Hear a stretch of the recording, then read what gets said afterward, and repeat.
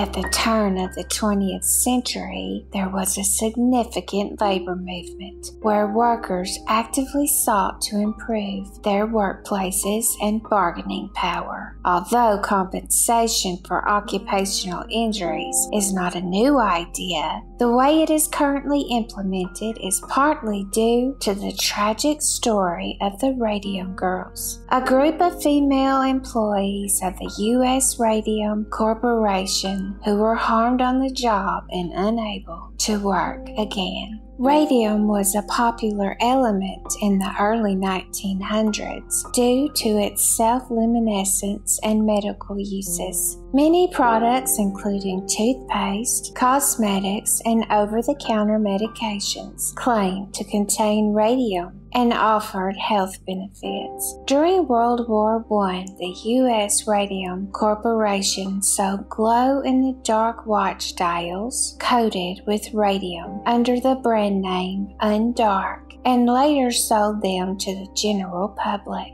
USRC upper management avoided handling radioactive material and hired over 4,000 workers, predominantly women, to paint watch dials with radium. At their Orange, New Jersey factory, 300 painters were assigned to paint 250 dials daily for a penny and a half each. The watch dials were painted by dial painters who had to make their paint and use fine-tipped camel hair brushes. USRC instructed the painters to lip-dip paint to prevent the brushes from losing their points too quickly. The painters sometimes passed the time by painting their faces, nails, and teeth with fluorescent paint, which management believed was safe. One employee, Grace Fryer, noticed her handkerchief lit up green when she blew her nose after a long day at the plant. Dentists in and near Orange, New Jersey saw an influx of new patients in 1922 who complained of tooth pain and loose teeth. The body treats radium as calcium and distributes it to the skeletal system because it interacts with other elements like calcium. The dentist discovered their patients' jawbones were peppered with holes after subjecting them to further radiation in the form of early X-rays. In the worst circumstances, their jaws could deteriorate to the point where they split off from the top of their skull. Radium jaw would later be the name given to this ailment. By 1924, 12 of the 50 women who worked at the Orange plant had passed away. The USRC management responded to the crisis by threatening legal action against doctors who disclosed their findings on the causes of death of their painters. In some cases, doctors were intimidated into changing the cause of death to STIs. When Grace Fryer's doctor suggested that her work at the watch factory may have contributed to her medical concerns, USRC had her examined by a toxicologist with no medical training, who declared her completely healthy. Arthur Roeder, president of the USRC, launched an effort to quell the mounting anxiety. He employed married Harvard School of Public Health researchers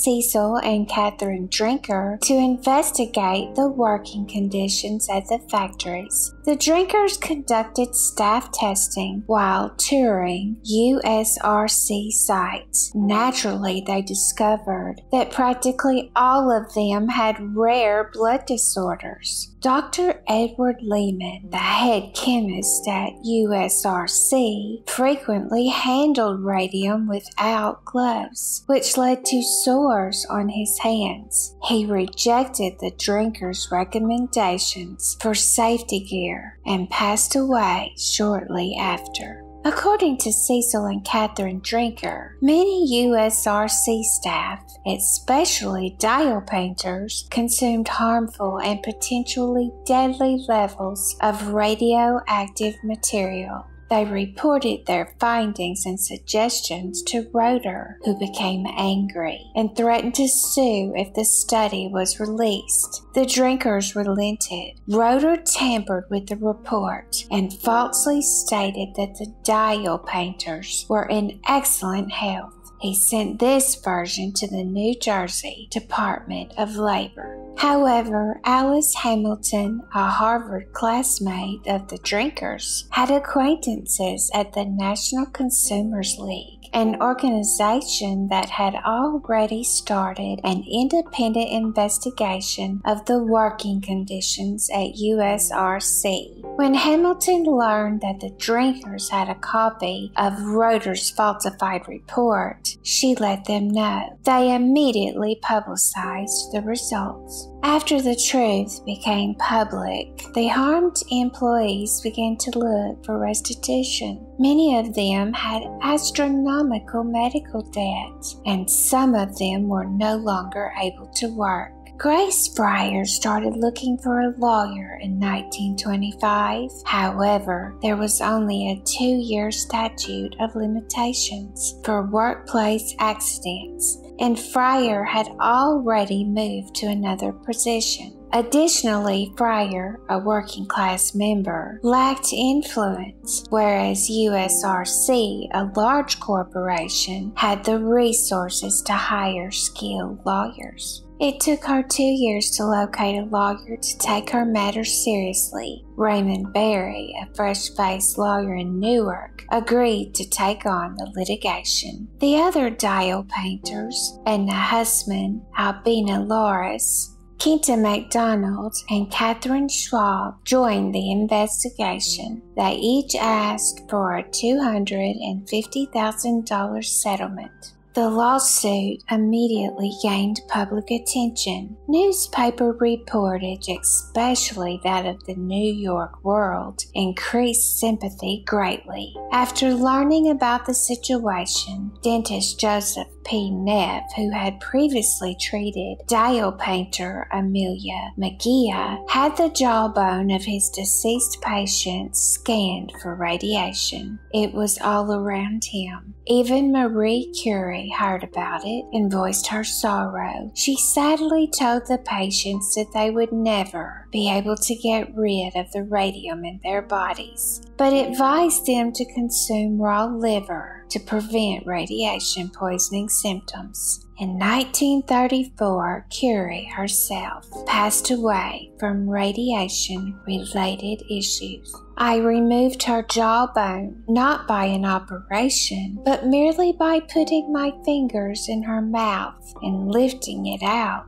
Whenever a portion of the infected bone was removed, instead of arresting the course of narcosis, it sped it up. Joseph Neff, McGee's dentist. By January of 1928, all 5 Radium Girls were too weak to raise their arms for the oath. Fryer had lost all of her teeth and needed a brace to sit. The next hearing was scheduled for April, but the dial painters were too ill to attend. Meanwhile, many USRC's witnesses were summering in Europe.